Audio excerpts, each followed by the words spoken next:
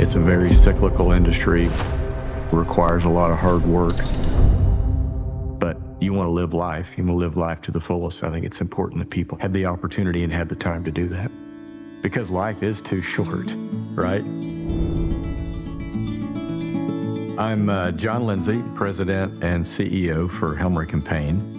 Of course, living in Tulsa, growing up in Tulsa, you're obviously exposed to the oil and gas business. I graduated with a degree in computer science, and what I realized real quickly was that wasn't what I wanted to do with the rest of my life, and so decided to go back to school, go to the University of Tulsa, got a degree in petroleum engineering. 1986, the year I graduated, the rig count was in the 600 to 800 range during the course of the year. That was down from like 4,200 in 1981.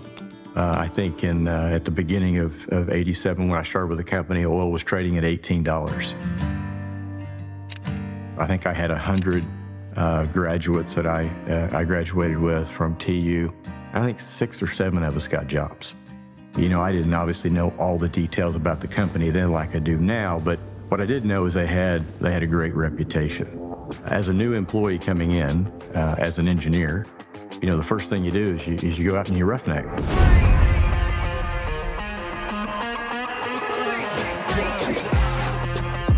So to say that I didn't have some apprehension, I'd never worked on a rig. I had several blue-collar type jobs, you know, but nothing like roughnecking. And so it's very hard to prepare yourself for that.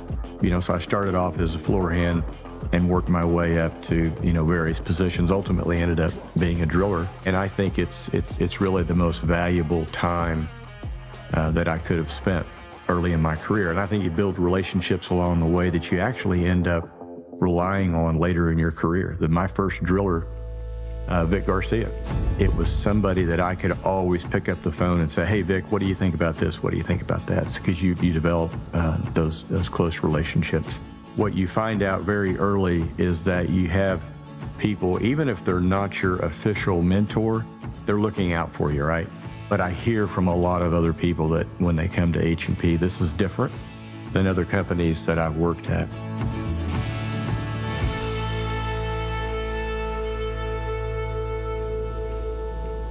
As I think back, this was Mr. Helmerich's office, so Hans's father, Walt Helmerich III.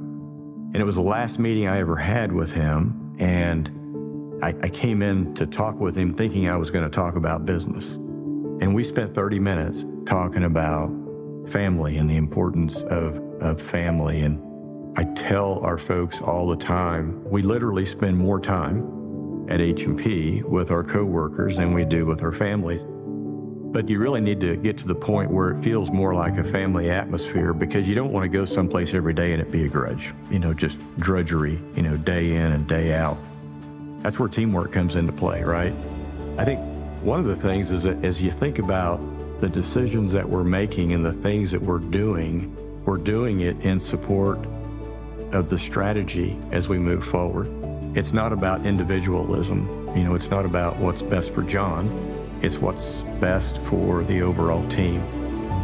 And I think, you know, that's the kind of environment that I want to work in.